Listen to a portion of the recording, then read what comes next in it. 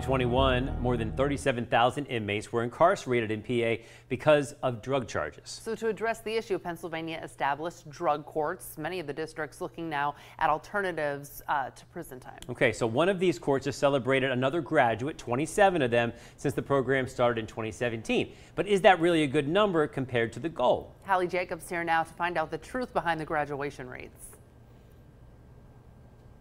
That's right, Joldy and Jasmine. Now, there are numerous of these drug court treatment programs throughout the state. One of them is in Franklin County.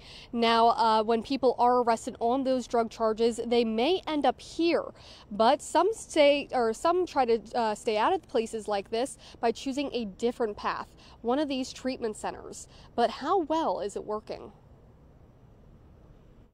You have to put into it what you put into your addiction. The treatment court in Franklin County started in 2017 to help those with drug addictions conquer them and stop committing crimes. We felt that the traditional criminal justice system and the traditional sentencing alternatives available under the law were not sufficient. Possible applicants are screened by the district attorney looking at their risk assessment and current charges. If they otherwise have an addiction that's fueling their criminal behavior, they're considered for the program. Kylene Leeper, the program's latest graduate, was already on probation when she received another charge. They offered me to come into the program because I had prior use, I was a known drug user, I guess, a known addict. And it offered her a chance to serve her sentence in a different way.